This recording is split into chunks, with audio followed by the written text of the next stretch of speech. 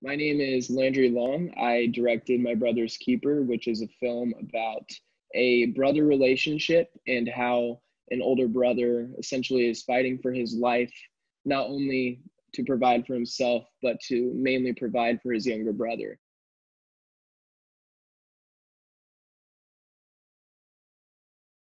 Inspiration for this story came from, at Taylor, it's 4 years of us waiting to take this class essentially. We start at the lowest level of audio production and all those things, and you're gearing up for your narrative film, which is senior year, and that's the kind of the last big capstone project.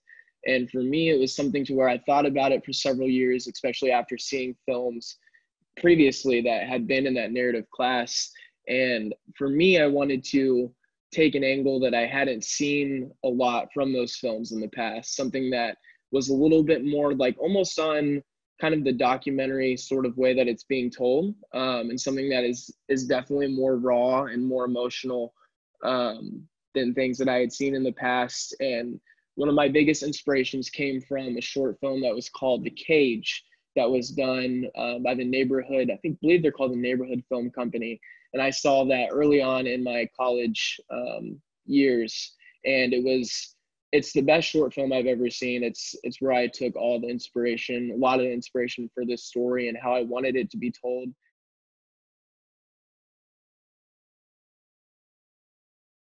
Number one, the acting was just as raw as it possibly could be.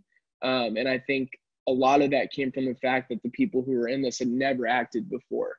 And that was another trick that I took from the short film that I saw, called The Cage, to where I think a lot of that was just enabling us to get really raw emotions and raw experiences. And I wanted to ultimately keep dialogue at it as much of a minimum as possible, just knowing that I see a lot of instances where, especially in college, it's writing is by far the toughest part of the whole process when you're young and when you're trying to figure out how to make a film.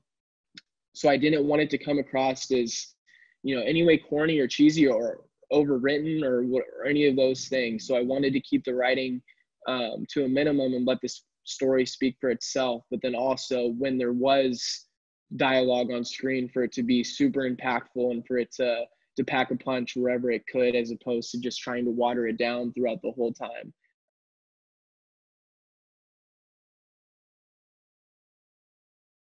So with this sermon, I met with our pastor weeks before we started filming, and we met at Starbucks. It was me and my producer Jackie, and I could just tell right away that there was a lot of things that lined up perfectly for him being in it. There was a situation to where I was given a contact to get to him, and actually the person who I had contacted to get to him had passed away like a week before I had met with this preacher. And there was just a lot of things where he told me the story of when they talked, that he really wanted the guy I reached out to, specifically reached out to the preacher that we had, because he knew that he would deliver a really good performance and would also just go beyond, being in a film. He would spread a positive message about the word of Christ and what it means to never give up. So when I met with him, I had heard that whole story and was just like, wow, I think this is more than like, this is like a divine setup. And with him, I mean, we were in the church in our setting, and when we met at that Starbucks, I pretty much just like gave him an outline idea of what I wanted him to get across, and let him know that like his sermon will be the backbone for this whole story. And I didn't want to put any limitations on him as far to say, I want you to say this, or I want you to say that, or here's your script and I want you to just read it, because I knew again that we would lose a lot of authenticity if that was the case. So he pretty much came up with his whole own script under the very brief guidelines that I gave him, and then he ran with it. And I mean, we filmed that scene in that church, and pretty much just had one guy on our A cam filming him from a few different angles and just let him do his thing. And also beyond that, he brought his own congregation to this scene, which changed everything. If like we would have just brought in random people, there would have been no chemistry like there was with him and his own congregation. Because even though they understood that it was, a film that we were shooting, they were still super into his message and believed in him because they'd been listening to him, for as long as they'd been going to his church. So yeah, him allowing himself to have that chemistry with them, and then also giving him the space to say whatever he wanted, allowed for, really, I believe, that sermon to carry the whole story. And again, that goes back to, I wanted to find also another medium as far as dialogue goes that wasn't just talking heads on screen back and forth. I wanted to be almost for it to be like a third or second layer of, of that piece that allowed it to tell the story in a different way as opposed to just characters talking on screen.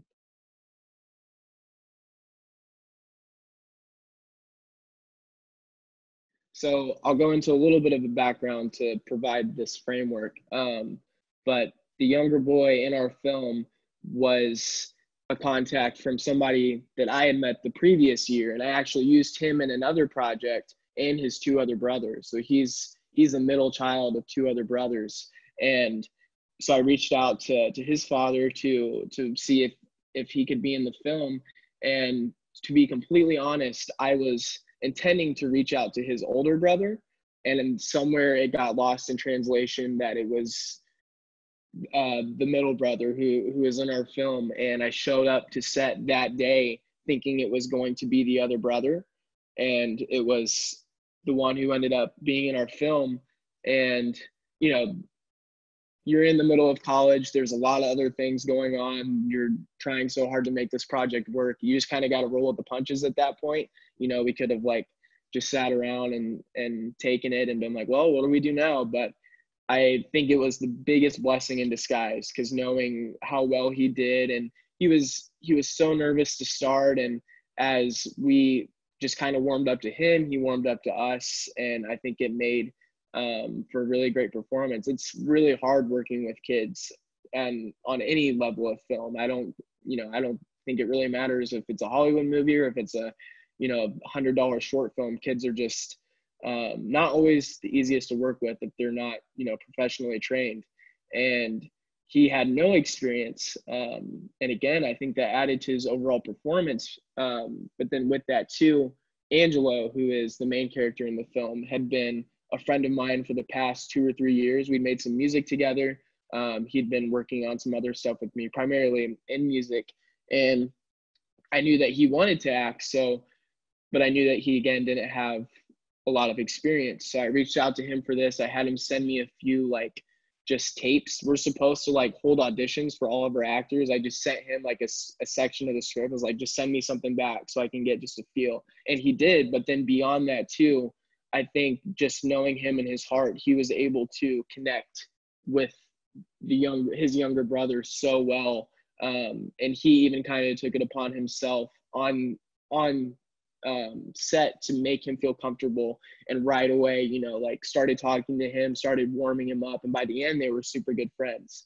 So, if you have somebody who comes on set and he's just focused on doing his own thing and doesn't even want to make that chemistry work, it's going to be tough. But I think one of his first priorities was making sure that he was comfortable, and they gelled so well together. And I mean, one of my favorite things that is in the whole film is at the very end when they're playing basketball and he goes in and misses the layup. I mean, we were honestly just messing around at that point. I think we'd finished filming for the day, and that kind of just made it as, a last ending cut scene or whatever it was. But I think it showed their relationship really well, that they were, just in their element, playing basketball. They both love basketball, and they had connected so well. And that was so largely due to Angelo making him feel comfortable.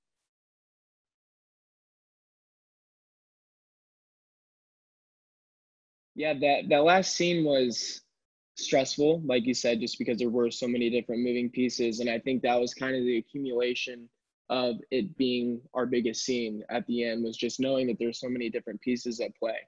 We got really lucky with the location. It was a boxing ring in Indianapolis that was only going to be set up for 2 more weeks. They let us film for free. I mean, they were just the nicest people.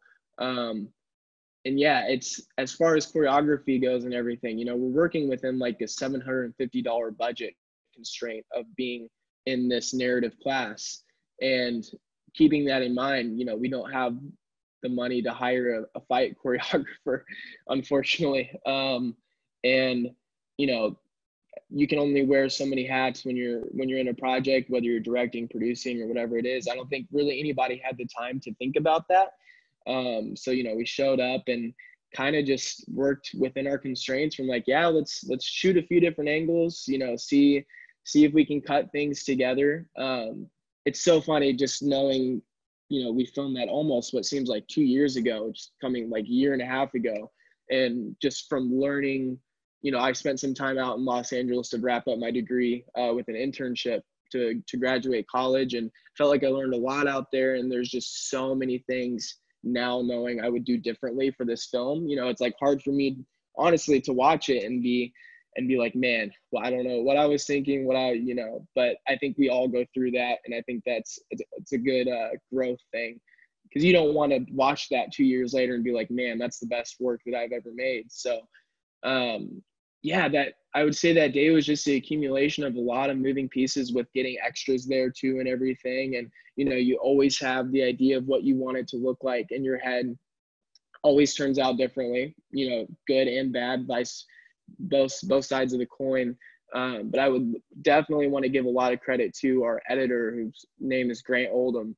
And I feel like, you know, he had a very limited amount of time to put this project together to get it done in time for class. And I was just so impressed with how he was able to kind of interpret some things, and he had some really good ideas to, you know, initially it was kind of supposed to be like a full-fledged fight, and that was the last scene. It turned it out to be more kind of like a montage sort of thing, as, you know, the story was explained and the pastor was talking over the dialogue in the background and everything. And I loved how he interpreted that. And I think that it allowed us to cover up maybe some of the mistakes that we made on that day, of whether it was, you know, not getting enough people there, which was so hard. We tried so hard to get so many people there, and I think we did a pretty good job. But yeah, I think mainly it's just, you know, you see that almost a year and a half later and you're like, oh man, I would do so many things differently. But I would say overall, just knowing that there are so many different moving parts and there are so many things at play, I was very proud of the team and how they pulled it together at the end.